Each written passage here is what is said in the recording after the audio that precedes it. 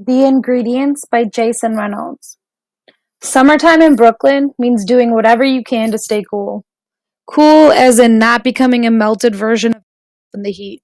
Also cool as in not sitting inside doing nothing, which means being outdoors, socializing in the midst of the buzz of the sun, that which serves as a heat lamp looming over the land of lizards. Tough-skinned chameleon kids who blend into the browns and reds of the row homes and the jagged grit of the concrete. Kids who, in an effort to be cool and stay cool, can only hang out at one place, the swimming pool. For Jamal, Big Boy, Flacco, and Randy, it's Kazukio Pool, a name they butcher effortlessly because they've never met a Kazukio, or a Polish person, at all, to tell them how to pronounce it correctly. Plus, to them, it's just the pool, and on any given sweltering summer day when Bedstoy becomes a microwave, the pool might as well be called heaven. It's not really that funny, Big Boy says, rubbing his forehead as if his skin is a smudge. Y'all gassing it, making it something that it ain't. Ain't nobody gassing nothing, Jamal shoots back. Jamal, all head and feet as opposed to Big Boy, who's all everything, holds the door open for his friends, each of them filing out after skipping the locker rooms. They never shower, never rinse or swap out wet clothes, not because they have a problem with it. Locker rooms are something they're used to from years of gym class, but because they come to the pool with no baggage, no duffels or backpacks. They come already dressed in their trunks and tank tops. They don't bring towels or any extra garments. The way they see it, one of the best parts about the pool is the wet walk home. The slight breeze dancing with the damp, sending a welcome chill up their legs and backs. And they know there's no risk of yelling mothers frustrated about the chlorinated water dripping all across the hardwood floors of their apartments, because the boys will be dry long before reaching home. Plus, they're not going home anyway. At least not to their individual apartments. They're going to one apartment. They're always going to one. A collective dwelling, a base for post-pool boyhood shenanigans. It varies by the day, but today it's Flacco's house. Y'all are gassing it, Big Boy grumbles. It was a Band-Aid, and y'all making it seem like it was poop or something gross like that. Bruh, Randy chimes in. You jumped in the pool, went under the water, and when you came up, there was a dirty-ass Band-Aid stuck to your forehead. Randy brushes his palm over his head.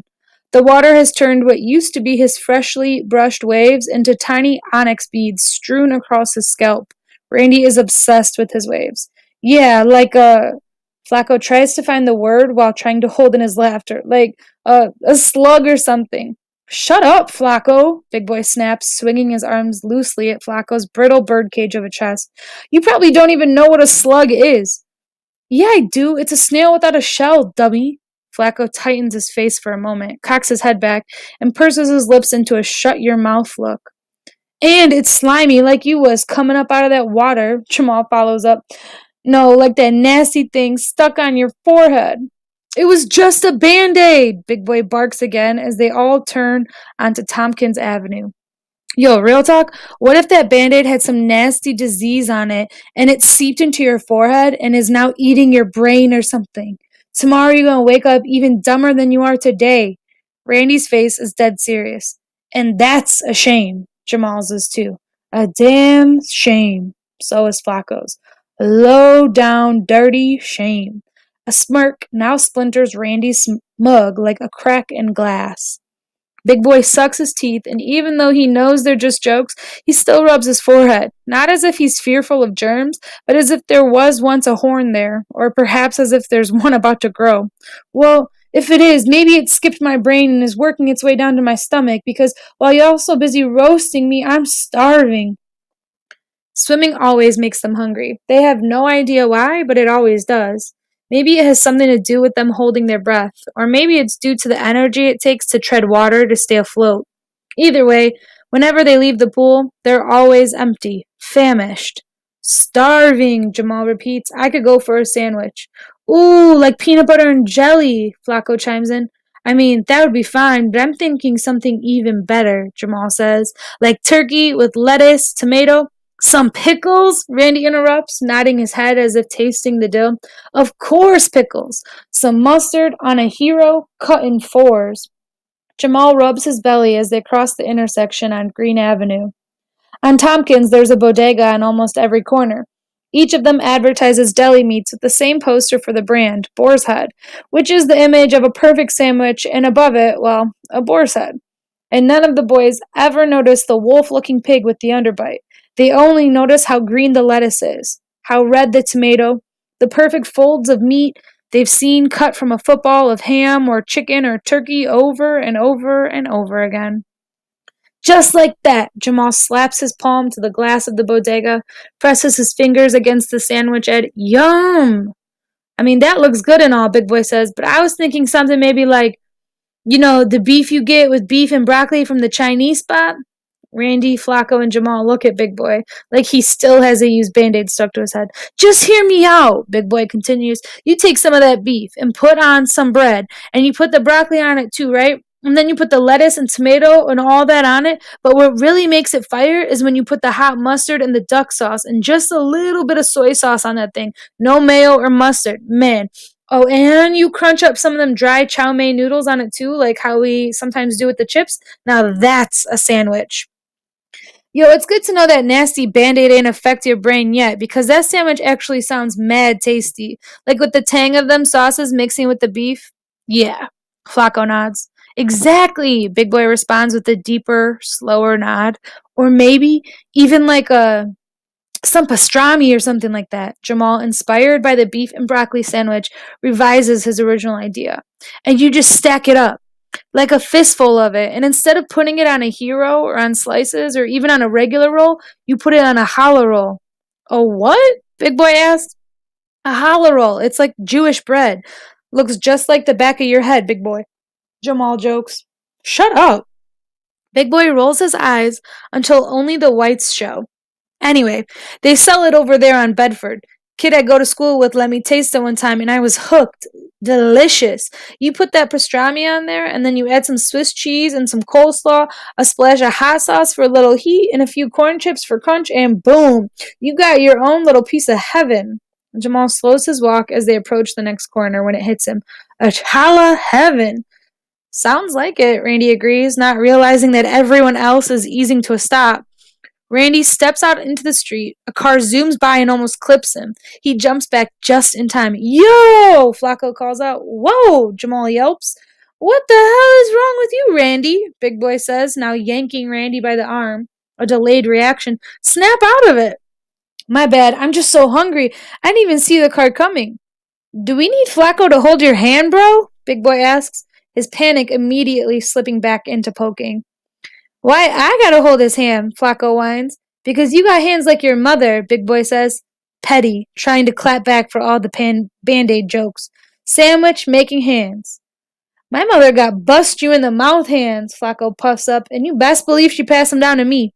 Fine, Jamal cuts in, extending his arm to Randy. I guess I'll hold Randy's hand. They all laugh, and while passing another store, Randy slaps the glass. His turn to give another picture of the perfect sandwich, a 5. I need one of them to hold my damn hand, he says, palm brushing his hair again. Maybe not one of them, but like a half smoke or a Polish sausage with some of that kraut stuff on top. I never had it, but it's called sauerkraut. It's sauerkraut, not sauerkraut.